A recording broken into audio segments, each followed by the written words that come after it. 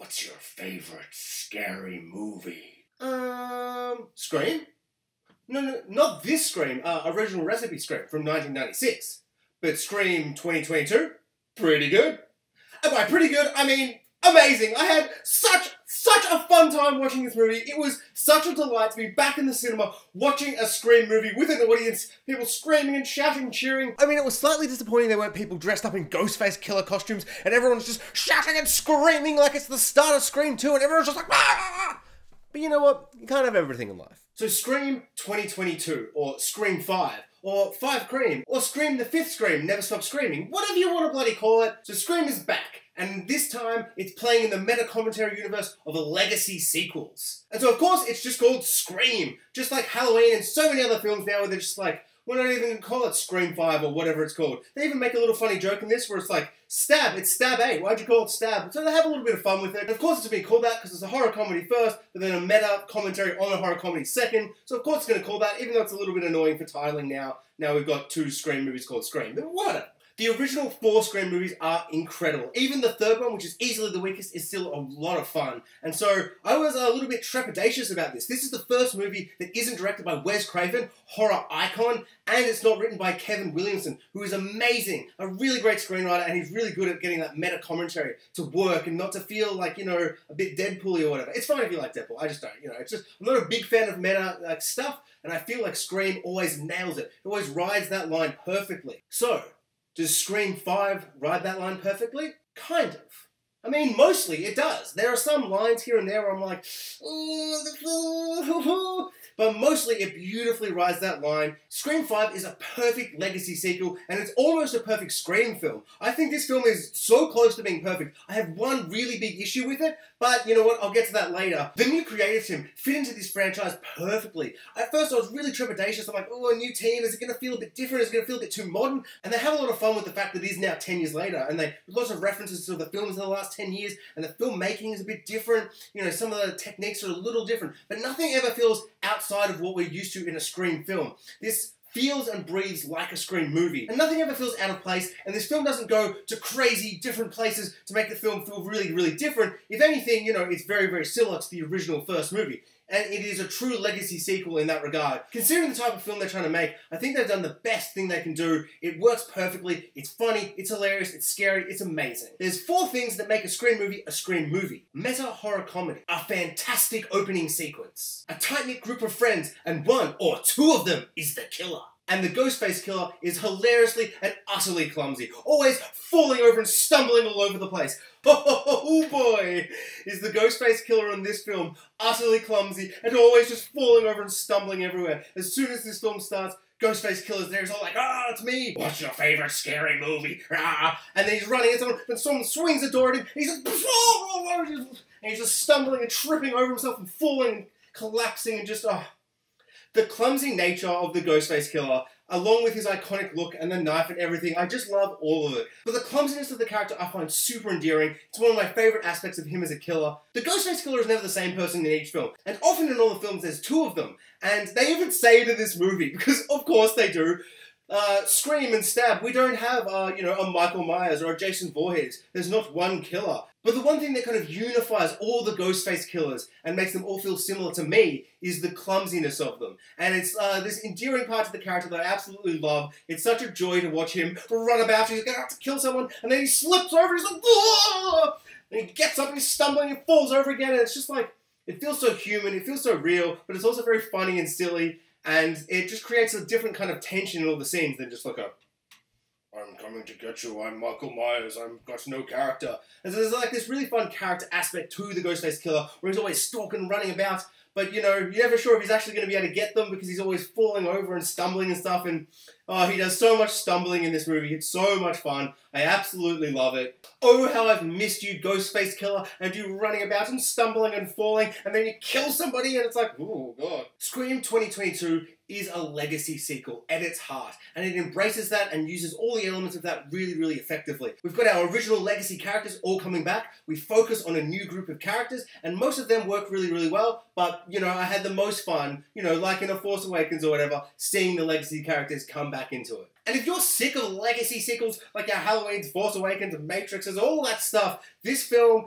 it's here for you. It's going to mock them, have fun with it, but also play in the sandbox of a legacy sequel and see what works for those type of films. And it does a really, really good job for the most part. A couple of lines in the film feel a little cringy and stuff, but I'm sure the old films, had a bit of that, but I've watched them all so many times that at this point, it's just, I've just fallen in love with all those lines and I embrace them and kind of love those moments. There's a big scene in this where one of the characters just is essentially like, this is a legacy movie, that's the legacy character there, where are all the new characters? She's pretty much being like, I'm Rey, you're Finn, you're Poe, there's Han Solo, he's right there, and they have a whole big scene, and it's a lot of fun, and there's a couple of lines where I'm like, that's close to becoming too much, but it's a franchise I just love, and it's the one franchise that can be this meta, and, it still works for me. But that's not to say the script isn't really, really good. For like 90-95% of the film, it's really clever, really fun, and a really exciting, clever, meta script. In the film, one of the characters doesn't call it a legacy sequel. She calls it a requel, which I guess is a reboot sequel. I've never heard that. Please comment below and let me know, is that what you call it? Because I'm like, what? A requel? She just kept saying, this is a requel. We're in a requel. I'm like, you mean a legacy sequel? Like, I didn't want to be that guy, but I almost screamed it at her. Like, it's called a legacy sequel, right? Like, what's a requel? Is that a new thing? Are they trying to make a new thing? So Scream has always had lots of stabbings and killings, it's a slasher franchise. But for a slasher franchise, it's, done a lot more with spooks and scares and building out the tension rather than, like your later Saw film, gore fest and all that kind of stuff. Whereas this film is an interesting, in-between. It's not as disgusting and gruesome and violent as, your later Saw films or your Hostels or, your torture porn kind of stuff. But it's a lot more violent and gory than any of the other Scream films. Some of the stabbings in this are brutal, through the faces, through the necks, and just, oh my god, throats being slit, and just, at one point, someone just gets stabbed 100 times, and it's a lot to handle. There are times in the cinema where I'm just sitting there being like, oh my god, whoa, Jesus. That is violent, bloody as hell. It's easily the bloodiest Scream film, but it's never too bloody where you're like, this is too much. You've taken Scream too far. This film does such a great balancing act with almost every element, and the gore is one of them. It's a perfect balancing act of not too gory, but not the same stuff we've seen. But it's still pretty extreme and shocking to see. I was like, whoa, I'm shocked. So this film's structure is the exact same as The Force Awakens, which is kind of surprising and weird. It was such a weird thing to notice as I was watching, but also I guess not, because that's a legacy sequel as well. But this film is identical to that movie in its structure. It's so weird. If you got the scripts for Scream, Original Recipe Scream, and Scream 2022, and put them together with similarities and all that stuff, and then you got Star Wars, Original Recipe Star Wars, and then The Force Awakens, and all the similarities and differences and stuff, put them there, it's the same. Both of them start with the exact same opening scene, but there's a tiny little riff on it, and then the middle chunk of the movie is it's the most different of the film, but still, pretty similar. And then at the end of the second act, the old, gruff, legacy character dies. And that bit's like, oh, you could handle that better. And then the third act is just the same as the third act of the original, with, little tweaks. It's really weird. Is this part of the meta joke of the whole legacy thing, where they're like, oh, legacies, they've run out of ideas? But, in this film it really, really works, because so many of these films are so meta, that this film being this meta where, the first scene is just the same as the original opening scene, but, it's really good. And then the final scene is just we're back at the house, we're back at that original house. Oh no, it's all coming full circle. But it did kind of feel like it was coming full circle, and it really, really worked for the most part. But it's just kind of fascinating how it, its structure is just so similar to Force Awakens, just so similar. So I absolutely love this film, I really, really do. But I have two pretty big issues. Well, one small issue and one huge issue. And because of course they're the same two issues I had when I first watched Force Awakens. We get Han Solo, but he dies, and it's signposted and obvious, and really clumsy death, and because of that, we never get the three legacy characters all together on screen together. And in Scream 2022, it's the same thing. We never get Dewey, Gale, or Sydney all together on screen again. And, that's my tiny little issue. That's fine, who cares in the end? Just a little nitpick. But my big issue, and it's not the fact that they killed Dewey, it's how they killed Dewey. It is a really bad scene. I would argue it's the only bad scene in the whole movie. The rest of the film is really, really, really good. Surprisingly good. I'm so surprised at how good this film is, except for this moment where they decided to kill Dewey. And not because they decided to kill him. I expected him to die, but how they did it, I just thought was terrible. So Dewey, he's gruff, he's rough, he's old, he's looking amazing, and it's just so good to see the character back. Like, oh, there was one bit where he's like, I'm not coming back into the fold, I'm not going to help out. And then there's this moment where he appears again, and he's like, I'm coming back into the fight. And he's just walking up, and the music, his classic music, do-do-do-do, dun-dun, dun-dun, bow, bow, bow, bow, dun, dun, dun, dun. And he's just walking, and it's like, ding, ding, ding, ding. Oh, goosebumps. It reminded me of another film with superheroes in it recently. You know the one. And Dewey is so amazing in this film. He's so funny. He's so gruff and old. And he's like, oh, I'm grizzled and old. And it was just glorious to see him. And I had a feeling he was going to get Han Solo because of all the 3 legacy characters. You're not going to kill Sydney. I just don't think you're going to kill, Friends lady, what's her face? Gal Weathers. So it's Dewey. You're going to kill Dewey. If you're killing anyone, and you should probably kill someone, to raise the stakes. They even say that later in the film. We killed Dewey to raise the stakes, to be like, oh shit, the stakes have been raised. And, it works on that level. And I think killing him, I'm very sad. I'm very, very sad about it. But that's not the issue with it. The issue is how they did it. It was so bad. Like, they're all fighting, they're all doing a thing. Dewey comes to rescue, and he's like, bang, bang, bang, bang. And he just shoots Ghostface. And he's just there. And you're like, oh, he's dead. Oh. And we're at that point in the film where I'm like, oh my God. This is how they're going to subvert our expectations. This is how they're going to raise the stakes. He's like there, and he's just like dead, like up on the wall, glasses everywhere. And I'm like, oh my God, he's going to unmask him, because that's a big issue in all these horror films and in the other Scream films sometimes, where, they just don't unmask him. He's like there unconscious or something. They're like, could just take the mask off and see who it is. But instead they're like, oh, or they run away or do all stupid stuff. But he's old and grizzled, and he's been through this 4 times. So he's not going to make that type of mistake now. So I expected him to take the mask off, shoot the guy in the head, and then, as they're leaving, they're like, I saved the day. A second Ghostface killer. So maybe there'd be 3 this time. And this second Ghostface killer would come out, and there'd be a struggle. Someone would get stabbed, Dewey would get in the way, and then it'd be a big struggle. He'd stab them back, and then he would die. Heroically, amazingly. And not like an idiot. In this film, he shot him. The person's clearly going to die. All you need to do is shoot him in the head and take the mask off. But no. The writers were suddenly like, hey, you've really enjoyed this screenplay. You think this film's amazing. I'm like, I do. I think this is amazing. Well, how about we just go and take a giant shit on your head, Jax? Because fuck you. And fuck your favourite character, Dewey. We're going to ruin this.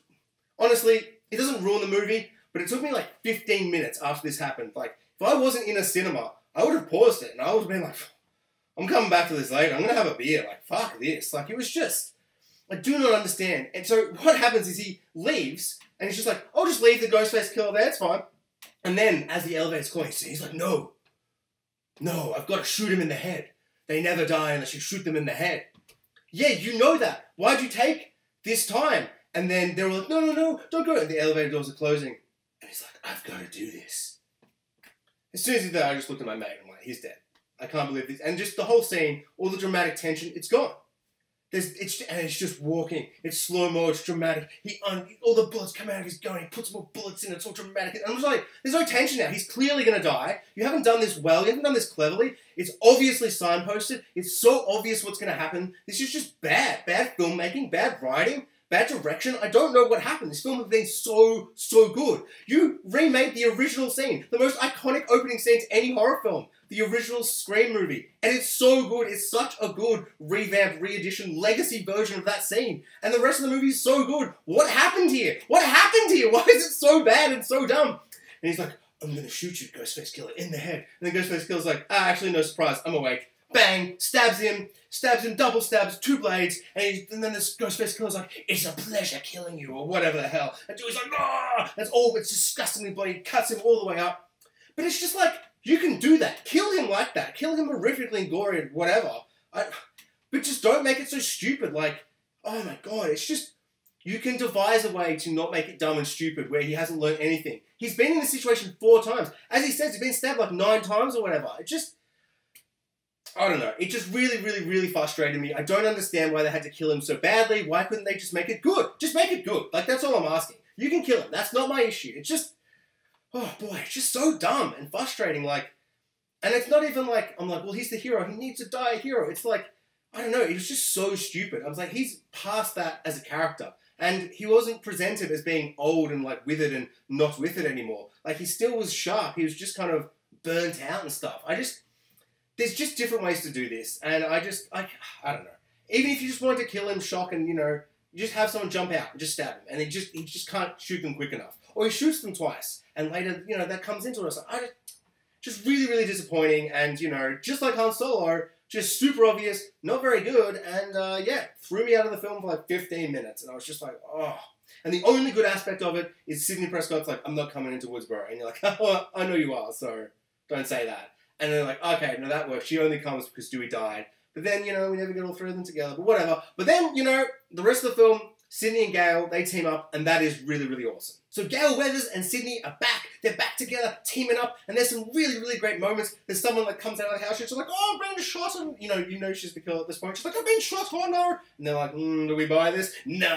Bang, bang, bang. And it's like, you know, there's a really great little moments like that. But Sidney Prescott is barely in this movie. It's kind of surprising. Like, they kind of pulled like a half Luke Skywalker in this situation where they're like, at least they put her in it at the end, because of course they did. But it's surprising how much they focused on the new cast. And for the most part, they did a really good job. I don't think the group clicks and gels the same way a lot of the other groups do in the other movies. But this one, it worked well enough. There's some great little funny bits. There's a lot of tension between all of them, because almost immediately, they all get together, and they're all like, this is a bloody legacy film, the Ghostface Killer, he's back, and oh no, it's legacy characters, and we're the new characters, and all this stuff. And they immediately, like, it's always someone you know. Dewey says that, like, straight away. Straight off the bat, his first thing he says is, it's always someone you know, and it's probably the boyfriend. Which it turns out to be, so Dewey on the money again. At least he's smart in that scene. Like, oh, God. But so there's a lot of really, really fun tension between all the characters all being like, I think you're the killer. No, I think you're the killer. In particular, two scenes really stand out to me. There's one where a guy's, like, making out with his girlfriend. She's like, let's go upstairs and be all private. And he's like, ha, ha, ha,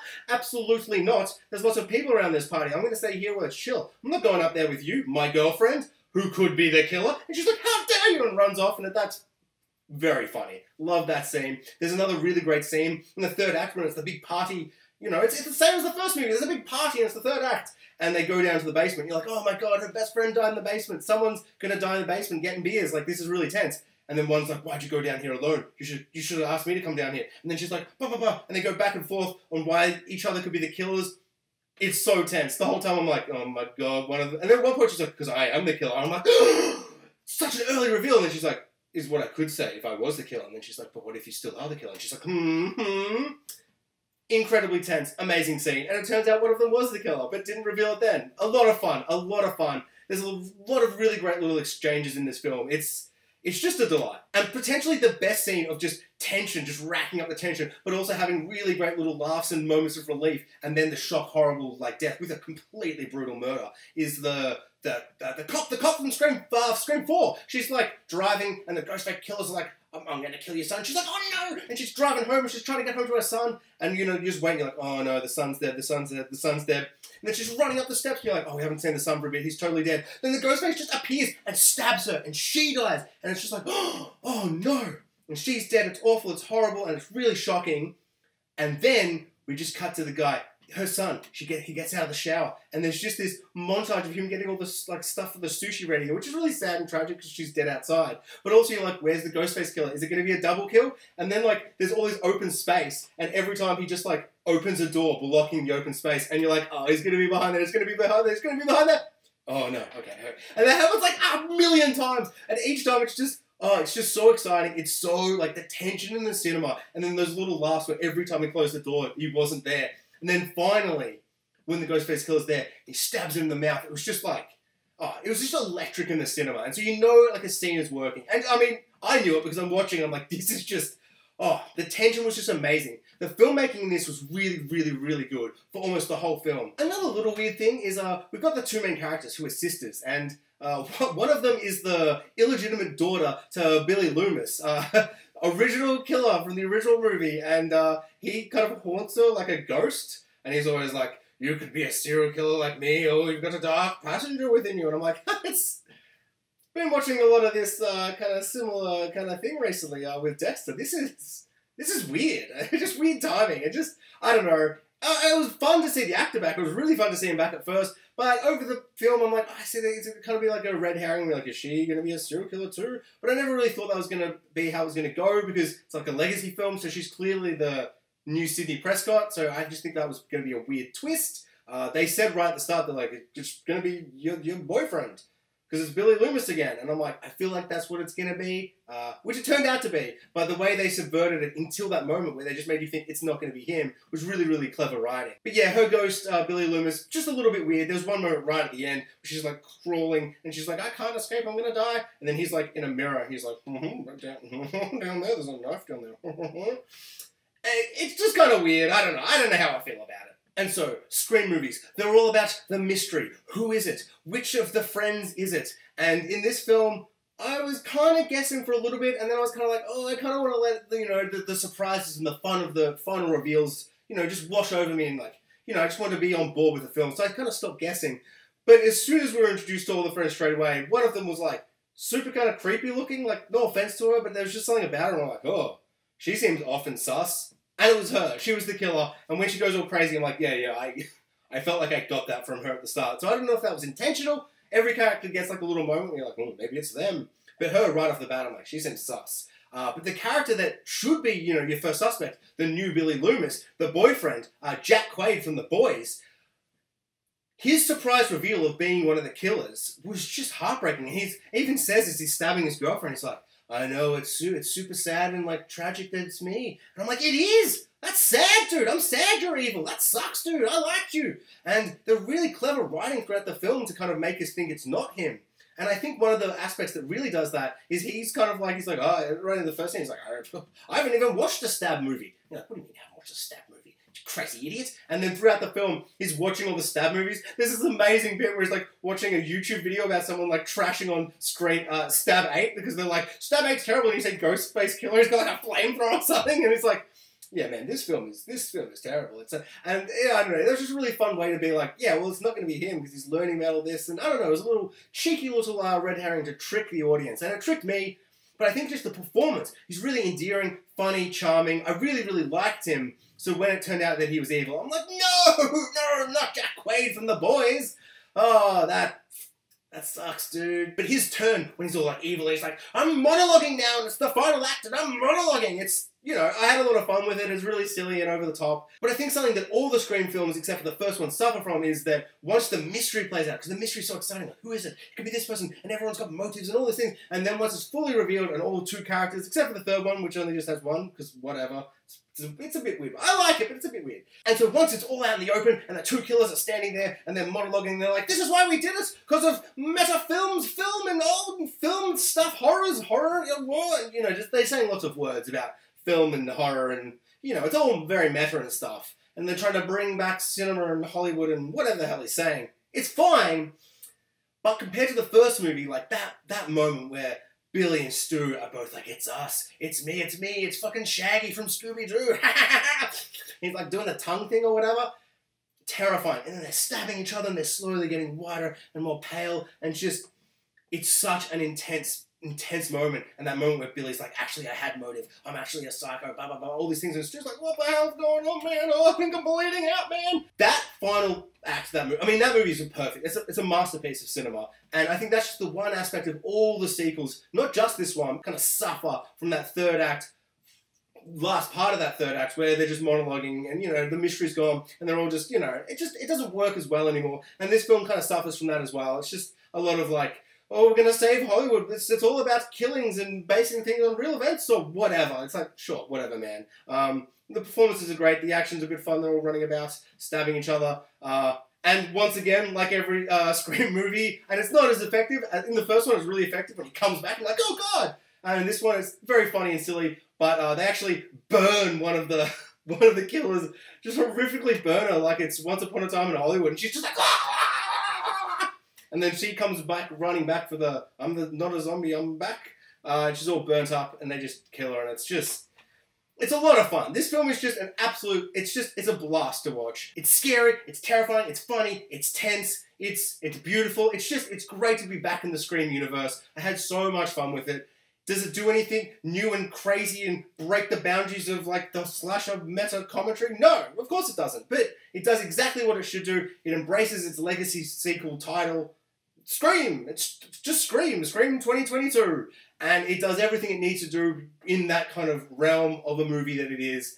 And, you know, it's just a good time, man. And so, what better way to end talking about Scream 2022 than talking about the opening scene, which I forgot to talk about earlier. But it starts, and we get like a riff, revamped version of the Drew Barrymore. Iconic, amazing. I think it's the best opening to any horror film. Maybe any film. It's just so good. And this film does a really fun subversion of it. It slowly twists and plays with the ideas of what we're expecting. There's some really great tension. The actress is spectacular. She's so good. Every time she screams and jumps to the phone, and just the tension in her voice, just amazing stuff. And then it does this, and then, you know, the Ghostface Killer comes, he's like, stab, stab, stab, and it's like, scream, and you're like, whoa. But then almost immediately we find out she didn't die. She survived. And I think that's a really fun, clever way to subvert our expectations. She's a main character in the film, and then, you know, it's her and her sister as the main two characters. And then, like, later in the film, her sister's like, maybe you are the killer. Like, well, how'd you survive? And all these kind of things play into your mind. You're like, yeah, wait, no one ever survives. Why did she survive? And all these kind of things, really, really great. I just absolutely loved it. It's just so good. The fact that they can, you know, pretty much do a repeat of that, you know, scene, and it works, and I was just so in after that moment. Just so in. It's so exciting. It shows you how clever the writing is, how on point the direction is, how much they understood what type of film they needed to make. Because the opening of Scream, where she's on the phone, and it builds up, and then that kill is just shocking and intense. There's a really great fun play on the, like, what's your favorite scary movie? And instead of quizzing her on, you know, all these other franchise films, he's quizzing her on Stab, and that's really fun, and that's a really great way to play on it, and it's just great. I mean, it's so great to now have Scream 1, Scream 2, Scream 4, and Scream 5 with perfect, incredible opening sequences. Scream 3 has such a weird, just nothing scene where it's just that guy, and he's just like, I've got to save my girlfriend. It's a scene. It's just a normal scene in the movie. Whereas the others are big, incredible, crazy scenes, and I just love them all so much. It's such a great franchise with such great opening scenes, and I love Ghostface Killer. It was so good to see him clumsily stumble everywhere. It was so great to see Dewey come back, pulling out Han Solo. It just, pretty much this film is perfect. I love every single aspect of this film, except for the 3 minutes and how they tried to kill Dewey. You totally kill Dewey, it's fine. But how they did it, absolutely no. Terrible filmmaking. It felt like a different director was filming that scene. It felt like someone from Stab was filming that scene. And it was like a parody of Dewey. But whatever. Honestly, this film's fantastic. I can't wait to go out to the cinema and see it again. So what does everyone else think of Scream 2022, Scream 5, 5 Cream, Scream the 5th Scream, Never Stop Screaming, or whatever you want to call it? What did you all think? Did you love it as much as me? Did you love its meta-commentary on the legacy sequels? Bloody comment below. Tell me what your thoughts are. Big yays, big nays. I'd love to know what everyone thinks about this movie. And my last thought on this is that I want this to be the last Scream. This feels like a perfect, you know, close to the franchise, you know. Because I feel like with these 5 films, we're done. I feel like we've done an arc. We've kind of done it all. We've done everything we need to do with this franchise. I've seen enough. Is that because Dewey's dead and I don't want to see another film without Dewey? Probably.